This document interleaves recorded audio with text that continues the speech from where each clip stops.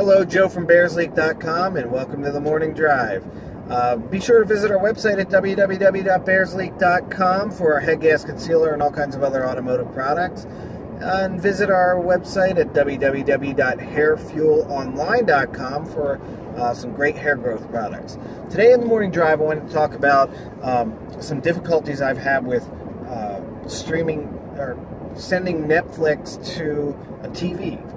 So let me start out by saying we have a little place down at the beach, a little vacation home that we go to on the weekends in the summer. Not every weekend, but a lot of weekends. And I don't pay TV service down there because we're not there enough to warrant it. So what I do is I bring a device like an iPad or a Chromecast, and I bring that down. I prefer to use the iPad because my iPad has an output. I have a little adapter where I can use an HDMI cable and send that directly into my TV. That typically works a lot better than the Chromecast for my purposes. So that's the way I prefer to use it. You pull up Netflix in the iPad, and you know I'm sitting there browsing through movies, and you know we finally choose something to watch. And when I click play, it says, please use the app on your smart TV. Well, the problem is I don't have a smart TV. This TV it's a flat panel LCD TV. It's probably about I'm gonna guess like 8 years old. So it has no apps. It's a dumb TV as opposed to a smart TV. But anyway, what does Netflix care whether I use an app on the TV or whether I use an HDMI cable? To me, that is super ridiculous. I think maybe what they're trying to prevent is you running the HDMI output to another device that would have the capability of streaming it or sharing it out to other people, or possibly, maybe duplicating a movie, copying it like in the old days when we used to record stuff on VHS, or now it's a DVR. That's the only thing I can think of. But come on, Netflix. I mean, this is totally ridiculous. I prefer to use an HDMI output on my iPad because my TV, because the Chromecast cuts out sometimes. I don't like it. Our internet's not good there either. I use a hotspot on my phone, for God's sake. Another thing that I use when we're down there is I have a sling box at home. For those of you that don't know, a sling box is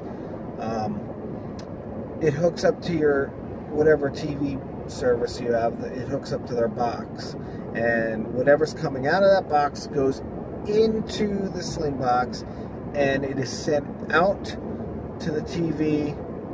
I'm sorry, the TV signal goes into the sling box, and then you can connect to it with an app on your device, or like on a laptop on the internet.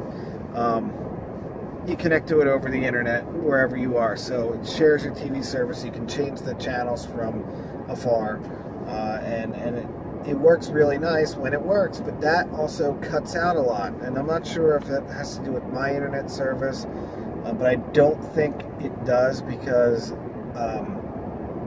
I see other people complaining about the same thing. It'll be playing nice and smooth and fine for a while, then it'll lose the connection to the sling box. So I'm not sure what's dropping there. But back to the Netflix thing. I mean, I don't know why more and more services are making it so difficult to use the services that you pay for in the manner you want to use it. I go over to Hulu, and I'll tell you what, I'm using Hulu more now than Netflix because I don't have that problem with Hulu. I plug an HDMI cable into my iPad, and boom, that shit's right up on the TV, and no problems, no messages. Another thing that's worth mentioning, my home TV service is Comcast, and Xfinity Comcast, and they have a really beautiful streaming app that you can have on your smartphone or tablet, and it works really, really well. The only thing that's annoying is when you go out of your regional service area, and let's say the Philadelphia Eagles are on, which is my favorite team and who I prefer to watch. When I get out of the service area, it gives me Jeopardy instead of the Eagles game or some other stupid ass show. So that's kind of annoying, because if you have this app and I'm the owner of the service, I should be able to watch that in France if I wanted to. But apparently not. I'm not sure if that's Comcast or the NFL, but shit's really getting annoying. Because I just want to use the services I paid for in the manner I want to use them, and there's always roadblocks. When I hook that Xfinity app up to a TV, it doesn't work. It actually detects that I'm connected to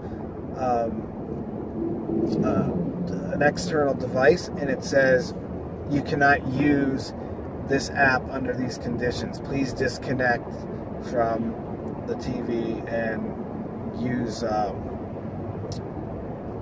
it's basically telling me just to use it on the device. I also tried casting my whole screen from my Android phone and then opening the Stream app, and it still detects that.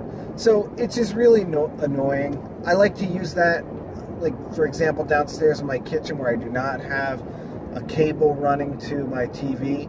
I have a Chromecast plugged in there, and I like to just send stuff to my Chromecast. I can't with the Xfinity app. So anyway,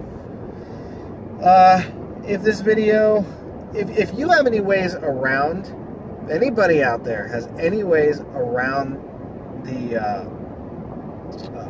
block that I get from Netflix, hey, use your smart app, to your smart TV to stream Netflix. If anybody has a way around that, where I can still use my HDMI cable, please let me know.